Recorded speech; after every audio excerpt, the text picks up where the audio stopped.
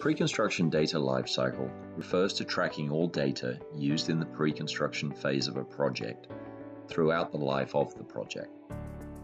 Pre-construction data can include major project metrics such as gross building area, number of cars in a garage, crew makeup and productivity assumptions, fees, unit prices, solicited and selected subs. In fact, the data seems endless. Tracking all this information across the project from concept to buyout is the pre-construction data lifecycle model. Historically, data from each major project milestone is used to create deliverables, and it's these deliverables that are tracked across the life of the project.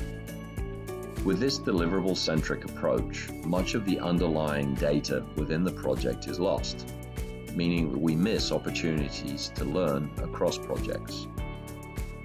Through the pre-construction data lifecycle, all project data is captured and made available for both benchmarking and decision-making.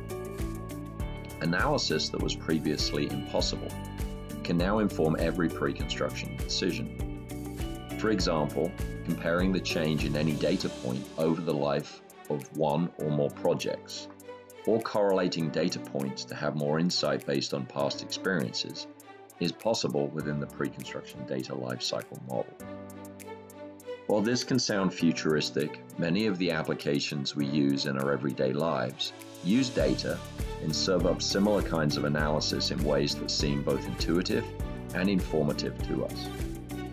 Examples include using your buying history on Amazon to make recommendations on products you may wish to purchase, and maps applications finding alternative routes based on traffic patterns in your area.